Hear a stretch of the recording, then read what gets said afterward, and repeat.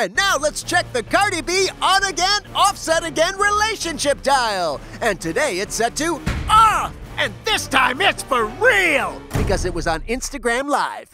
I've been single for a minute now, but I have been afraid to not afraid, I just don't know how to tell the world. Yes, after telling us she dropped a lot of clues already, such as unfollowing Offset on Insta and then referring to losing some dead weight, Cardi announced she had also dropped the old ball and chain as well. I don't know, I'm curious for a new life, for a new beginning. But could this be the boy crying wolf? Or in this case, the girl crying wop? Because we've certainly heard all this before.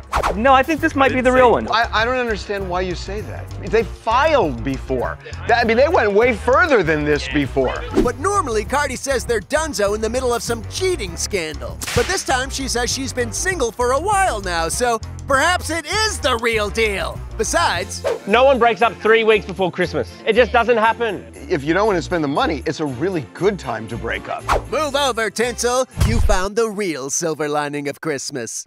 As for the relationship, we have not heard from Offset. Well, there are rumors that he's with Krishan Rock, but he has denied that in the past. He's over it, dude. You think he wants to deal with that anymore? Deal with what? Just the drama of their relationship. Well, it was kind of what they thrived on, but yeah, it looks like this time the relationship is done for good. Or until they reconcile and go through the whole thing again. Good luck, Cardi! I'm excited.